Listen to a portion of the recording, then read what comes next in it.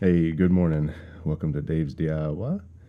Today, I wanted to officially sit down and put together the FM radio kit I've had on hand. Ooh. Yeah. Nice and stimmy first thing in the morning. So, this is for a future project. Some green LEDs, some red LEDs, some yellow LEDs. And I'm missing 2 packs, and I got in touch with the seller and they said they are going to send me the other 2, which is totally fine. And they have 5 packs of the RGBs. Bought a 1,000 kilo ohm resistors. So that ought to be a fun project. So what I've got here, we're going to build this kit, and once we get through building this kit, which it looks kind of a nightmare already, everything's everywhere. So we'll see what we can do. If we can get through it, we'll get through it.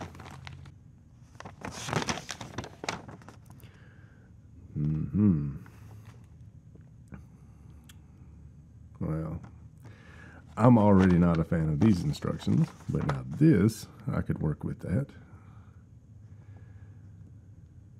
PCB marker. See, that's useful there. Cool. So I'm going to set this up here, and we're going to try to build this together. I've never put one of these together before. So let's see what this has in store for us.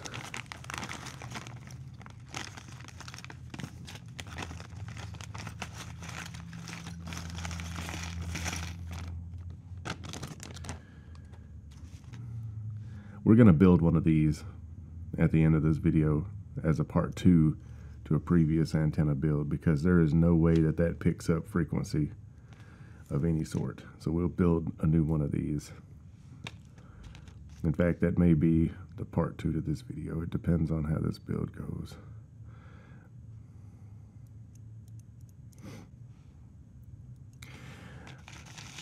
Lord have mercy.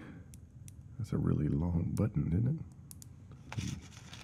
Alrighty, so obviously none of these components are properly labeled, and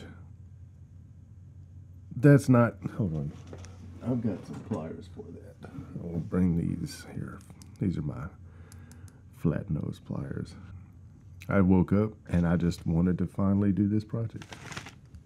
Wow, how about that? That's fascinating. All right, so these leads are straight. So we shall see. These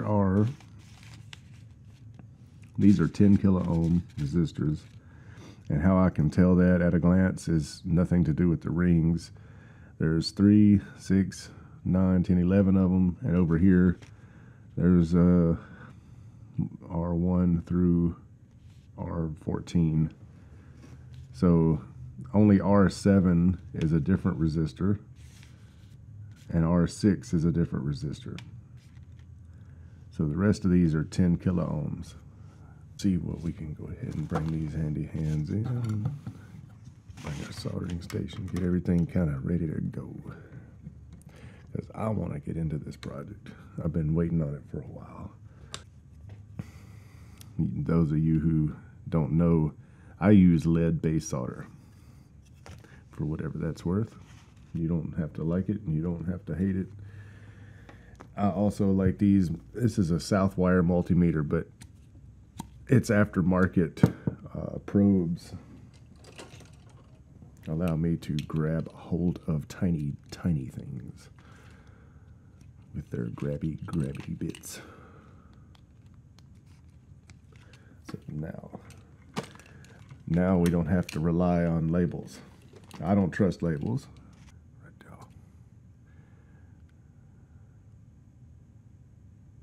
That's about 10 kilo ohms.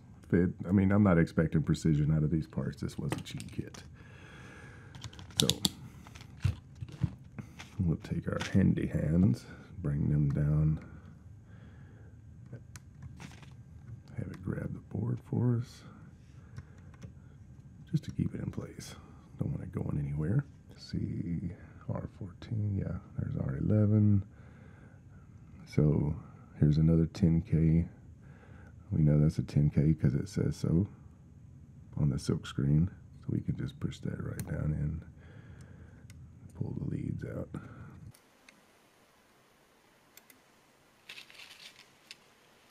And we're just going to repeat this process everywhere it says 10K. Because, again, I mean, it's labeled. It's not, this is not a hard kit to build. But I'm always cautious because I don't ever buy but one of them. I don't buy more than one kit at a time.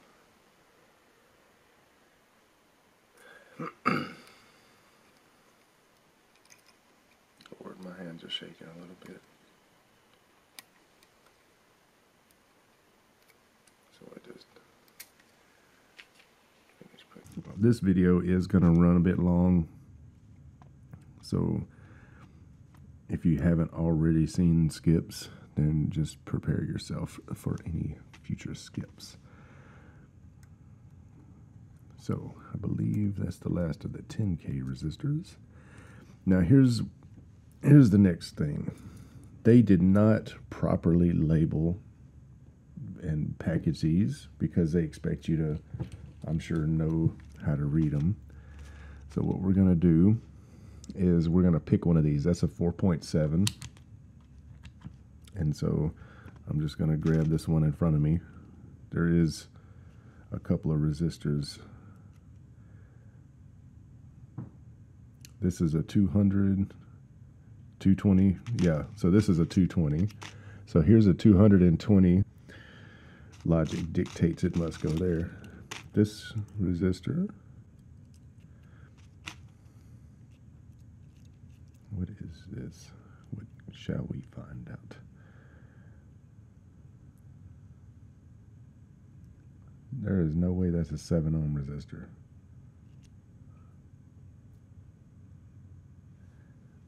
Is it really? It says 7 ohms. Is there a 7 ohm? Maybe that's meant to be kiloohm.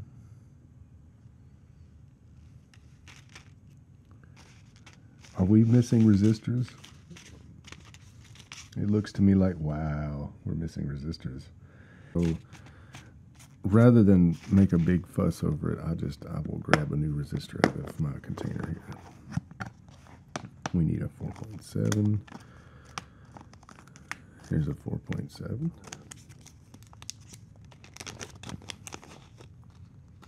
And these are labeled, so I don't have to double check them. But in the spirit of not assuming, 4.69, 4.7. Wow, that's right on 4.7. Kudos. So that 4.7 can drop right in here.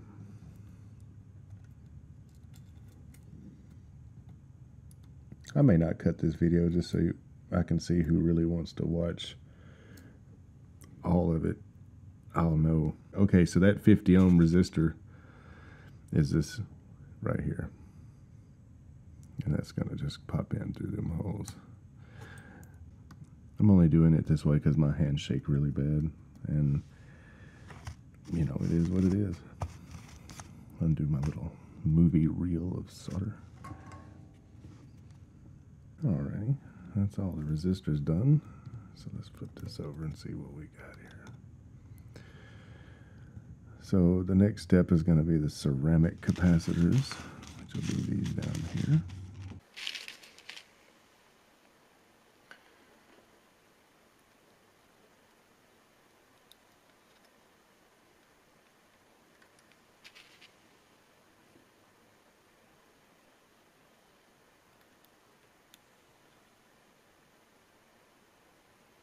Right. Now, it leaves this little buddy, which is going in. That squirrel is just chunking non-stop. The next 22 picofarad.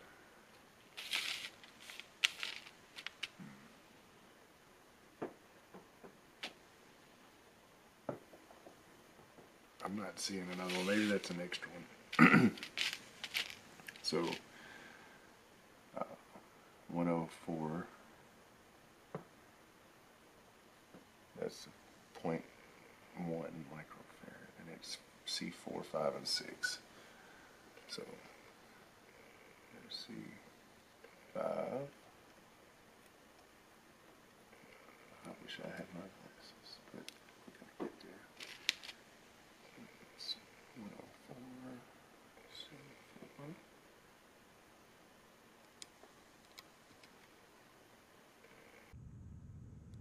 Alrighty, well, I don't know when my camera cut off, but it cut off on me. So far,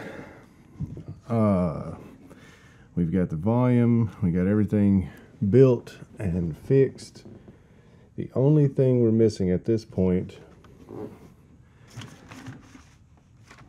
this antenna that they included is not long enough electrically to get any type of signal. There's just no way. And so we're going to build an antenna for this little radio. And to do that, we need to know a couple of different things. I've already done a part 1. This is going to be kind of a part 2 of antenna building. And what we need a formula. We need to calculate. So what we're going to do, the formula is going to be C divided by F times 12, and then that will be equal to frequency in inches, and then we're going to take frequency in I is going to equal F I, excuse me, I keep having hiccups. We're going to multiply that by 2.54, and that equals in centimeters. Or we can do Fi equals 25.4 equals millimeters. We're going to let C equal 234. I'm just putting it in parentheses. Let F equal frequency in megahertz. And what we need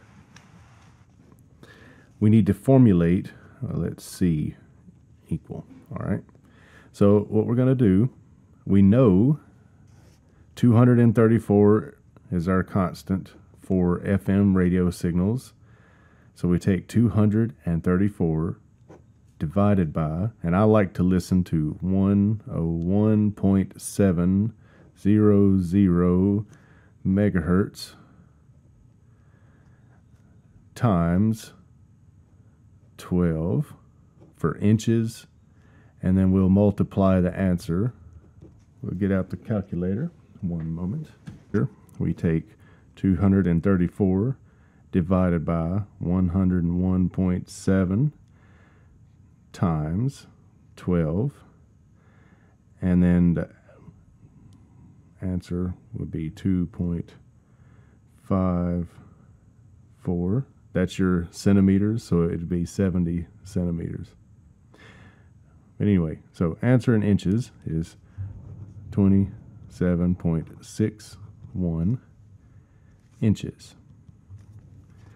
All right, now that we know how many inches we need, 27.61, we can take a ruler like so. It's a brand new ruler, so I got to straighten it all out. Now, we want a piece of wire. How that wire sliced me. Anyway, so we'll take and we'll measure 20. This needs to be as straight as possible for the measurement. 27.61. So 27.61 0.61 is right in there. So let's double check that length. We'll come all the way back here,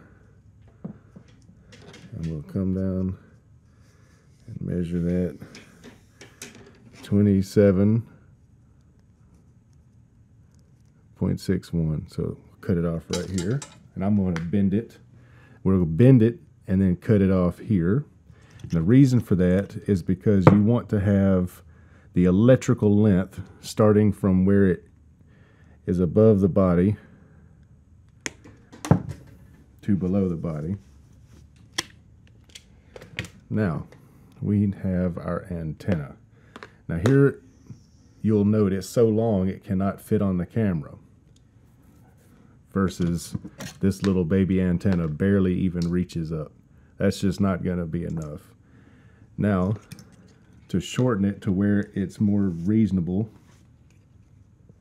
you take and you wrap it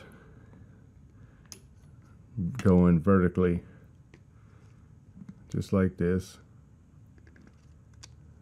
And this is now officially known as electrical length. That's whenever your antenna is electrically able to extend the distance that it's tuned for, but it is not physically the length.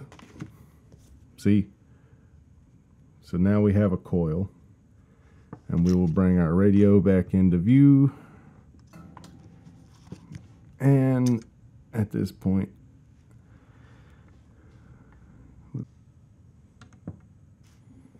alrighty.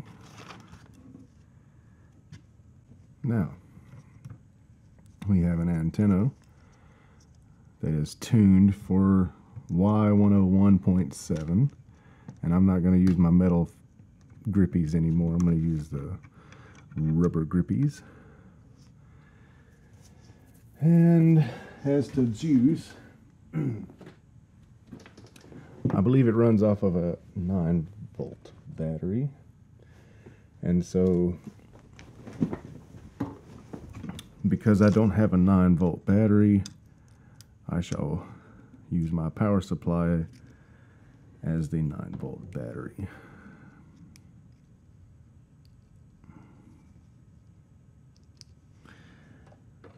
We shall turn this on.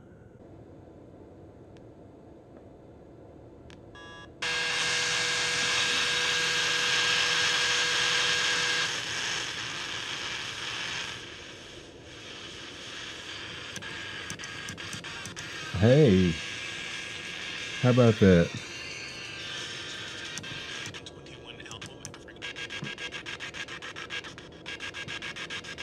Let's go all the way up to 97 or 101.7, which is what we tuned it for.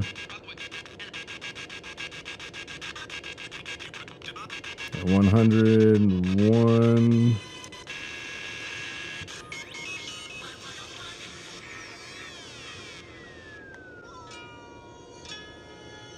Yeah, how about that? Y101. There's the antenna from here to here. And it will work.